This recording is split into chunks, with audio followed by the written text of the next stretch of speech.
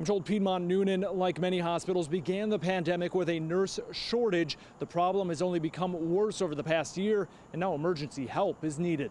We're at 128% of our capacity, and the only thing that's preventing us from expanding anymore truly is lack of nurses. Piedmont Noonan Chief Medical Officer Dr. Robert Miller says today Piedmont Noonan asked Governor Brian Kemp to deploy National Guard medics to Noonan.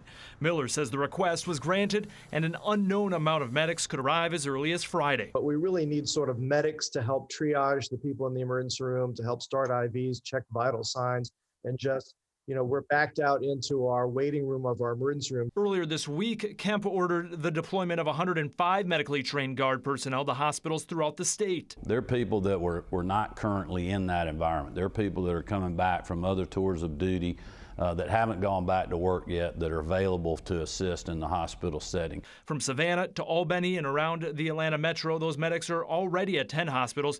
Piedmont Noonan will now become at least the 11th.